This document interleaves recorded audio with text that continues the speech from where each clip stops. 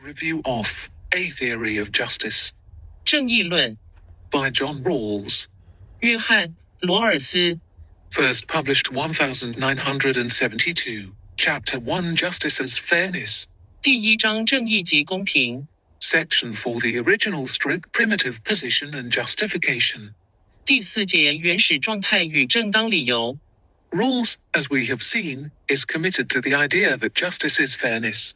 正义即公平 What he must now do is determine how to go about selecting or choosing which principles it is appropriate or rational 理性 to select and adopt in order to craft his hypothetical social contract. In this section, Rawls makes abundant use of the term reasonable.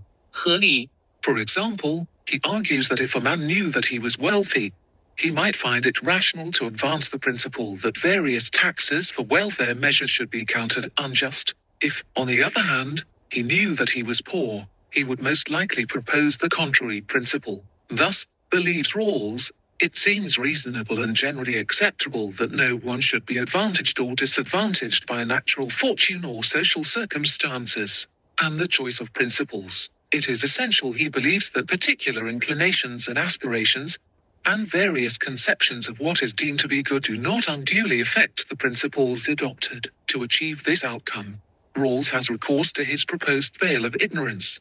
无知之幕 This is more or less an intellectual sleight of hand, a method by which extraneous matters can be filtered out, taking the subject situation, the event unfolding in real time, back to its original primitive state. Only in this way can a fair and just outcome be confidently guaranteed for all concerned. In this primitive state, equality between human beings, as moral persons, as creatures who have a conception of their good, and are capable of exercising a sense of justice, is achieved and maintained. Rawls proposes that all this is possible simply by subjecting every circumstance to the purifying ritual that comes from simply thinking in the abstract, by imposing his mysterious veil of ignorance. What underlies Rawls' theoretical construct is his committed belief that conditions will be defined based upon the principles of justice, that rational persons will adopt these principles in order to advance their interests as equals, in situations where no one knows the advantages or disadvantages arising from the myriad of social and natural contingencies. Rawls makes what would seem at the time he wrote this work,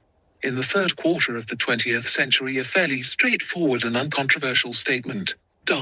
We are confident that religious intolerance 宗教上不容异己 and racial discrimination 种族歧视 are unjust. We think that we have examined these things with care, and have reached what we believe is an impartial judgment, not likely to be distorted by an excessive attention to our own interests. He goes on to claim that, although these convictions are provisional, they are, nonetheless, fixed points which we presume any conception of justice must fit. I wonder, in light of the events over the course of the first quarter of the 21st century, whether Rawls would be as confident in tying his theory of justice to a principle of religious tolerance, especially where the religions in question play and practice serious overt intolerance against others, especially in regard to 50% of the world's population, women. Religious tolerance may well be slipping as a fixed point, about which the theory of justice can be securely attached. Rawls does offer a way out of this relativistic dilemma, a process he terms reflective equilibrium. 反思平衡 To address this challenge, Rawls proposes that there will almost always be a choice. He states that we can modify the account of the initial situation, or we can revise our existing judgments, for even judgments, says Rawls, can be taken and accepted provisionally, as simply fixed points always liable to revision. In this way, by going back and forth, and sometimes altering the conditions of the initial contract, Rawls believes that considered judgment, through a process of reflective equilibrium, will be achieved, ostensibly by exercising reasonable choice.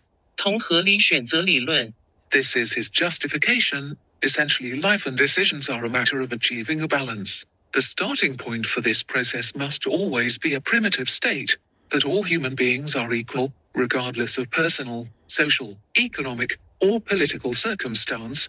Achieving justice comes down to fine-tuning, finding the equilibrium to be found in any and all situations.